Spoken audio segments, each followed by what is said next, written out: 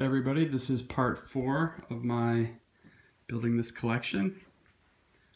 Part 3, I had gotten 4 new Caldecott winners, and same deal with this one that I'm making now. It's been a little while. It's starting to get harder to find. The ones that I got last time I've been keeping an eye on for a while. These were, really had to dig for these.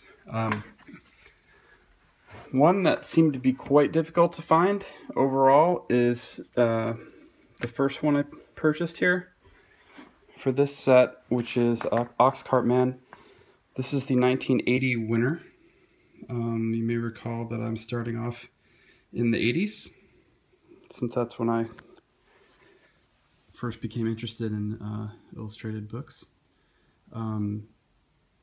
There's been several good copies, but I'm very anal about wanting it without the sticker, without the metal. I want it just like it came out of the press. I've also gotten a little more lenient on condition than I used to be, because I started to realize that it was going to take me absolutely forever to finish. This is a really beautiful book. Donald Hall was, I believe, U.S. Poet Laureate for a while. Barbara Cooney is a very well-known illustrator. I believe she won another Caldecott earlier, although I don't remember off the top of my head. This book is, it's not bad inside condition-wise, but it's definitely not one of the best ones that I have. You can see she has a personalized inscription in 1980, the year it won the Caldecott, books from 1979. First printing. I don't know who Natasha Tarbox is. I generally don't care about the personalized inscription, meaning it's fine with me that it's personalized. I just want as much of their writing as possible. And this is actually pretty damn good. You can see it's got the price intact. The top is really fine.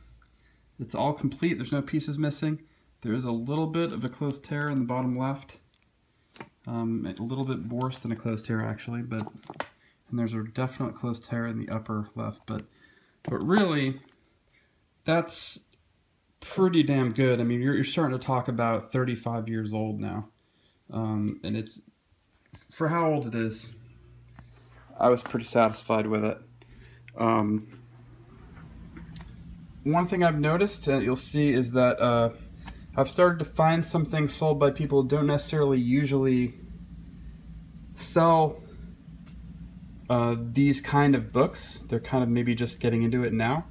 And one problem with that, as you'll see in the next one, is that they're not getting them covered in Mylar. This particular seller that was selling this, I don't know how they came about it, but Al Moon is the 1988 winner by Jane Yolen, illustrated by John Schoenherr. I don't know how in the world he came about this. It's an extremely rare first printing to find. You'll rarely see it up for sale. With the dust jacket, most of the time you find this book, it has no jacket at all, and it's just the reinforced boards. I've never actually seen it. Until I got this, I had never seen it without the metal, because I literally had never seen one for sale. This guy, I'm sorry, this wasn't the textbook guy. This was someone else who, just a normal bookstore, and they kind of priced it pretty low on top of that. Not really realizing what they had, I don't think. This is an inscription for Peter Sloat, to a scrivener from a scribbler. And he signed it in '89, the year after it won. I don't know who Peter Sloat is. Yeah, I don't know. They might have sold it to this the guy that I bought it from. I don't know. But the issue point for this one is it says first impression stated right there, and that's the only indication that I know of. Plus the fact that it was his gift probably means that he got it from his freebie copies. Really beautiful book, very well known.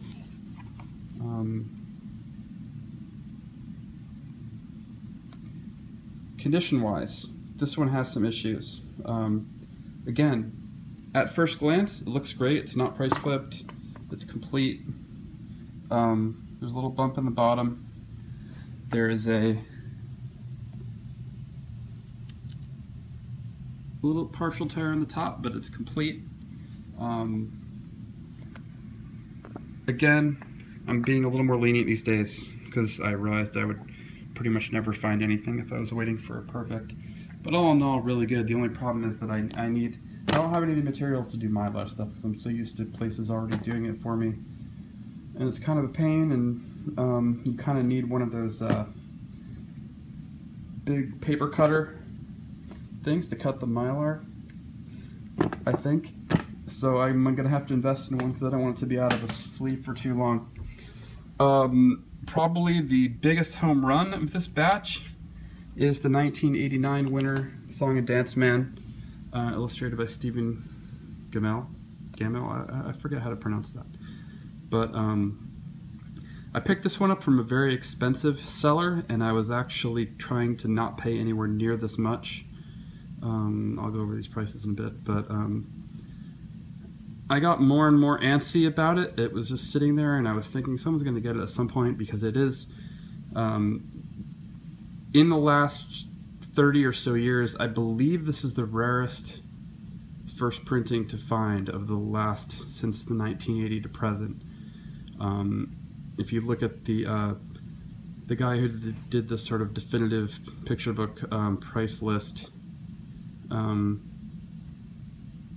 for Caldecott winners, I'm pretty sure this is the one that he thought was most expensive to find in this sort of condition. Nice blue end papers. This is signed by Stephen Gammell. Also, I hadn't really seen one signed before. This book is in pristine, basically as new condition in Mylar. It's probably been in Mylar since the very beginning, as far as I can tell. Not price clipped, and first printing in the back, published by No. So that rounds out the decade, and kind of the last work in progress here. I know I've talked about it a lot. I finally found a pretty much pristine copy of Jumanji. Now you'll notice that this one's also not in a Mylar sleeve. This is the one that I bought from a guy who mostly sold textbooks, and you know, older stuff that wouldn't be in Mylar at all. But I guess he's starting to do some children's books, and he happened upon a collection of first editions of various types, and actually was kind of concerned that this might not even be a real jacket, but I actually compared it against a real one, and it's definitely real. I thought it might be like a facsimile jacket. Not price clipped. This looks pretty much unread as far as I can tell. 1981, Chris Van Allsburg. You know, if you've seen the other videos, you'd know that I collect him quite seriously. And I have pretty much all his other major books, first edition signed. So this is a first edition. Now you'll notice I didn't show a signature because it's not signed. So what happened here was that I don't know if he's going to make another book. I'm not counting on it. I'm not counting on it. So there's going to be another Jumanji movie coming out. I think the guy's rolling in money at this time. He's getting older now, slowing down. He's done fewer books in recent years. I don't know if he's going to do another book, or if he does, I don't know if he's going to do another signing. But I did see that he is doing some signings this year for the 30th anniversary of Polar Express, because the book came out, I believe, around Christmas 1985. So that's coming up in November next month. So I managed to finagle a way to get this book signed during his book signing tour. So once I found that out, that's one of the only things that had been keeping me from ordering this unsigned copy, is You know, all the other ones I have signed. But this one I will get signed shortly. Pristine. So I've been waiting a long time for this one. It's actually, I'm already like not being careful enough with it here. But it'll soothe down. Anyway, that is the 4 that I have picked up. If you've been keeping track, you'll see I have Oxcartman 80, I have Fables 81 right here, I showed it last time. We got Jumanji 82, I've got Shadow and Glorious Flight 83, 84, I have Polar Express 86, I have Hey Al 87, I have Al Moon, and Song and Dance Man 88, 89. So that leaves 85, which is St. George and the Dragon, Trina Sharp-Hyman. She's passed away. That means, you know, unfortunately that means that she can't sign books anymore. So it goes without saying. So I need to pick that up signed. I'm having some trouble finding, you know, a particularly great copy of it. But I haven't given up. So next time, by the time I do another video, I will have decided which era to collect next. Whether to kind of do the easy pickings and do 90s to present, or